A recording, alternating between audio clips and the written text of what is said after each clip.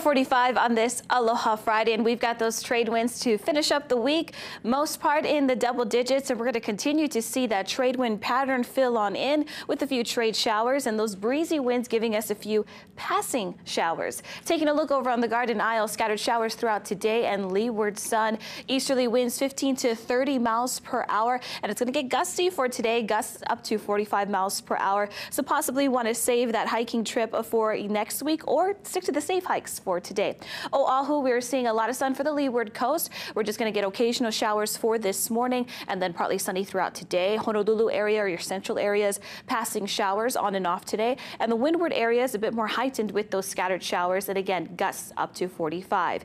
Even breezier throughout Maui County with that gale warning in effect on and off scattered trade wind showers. And for our Hawaii Island, we're getting a lot of sunshine over in Kona with afternoon showers and then 80 for Hilo with those partly cloudy skies and scattered showers throughout today.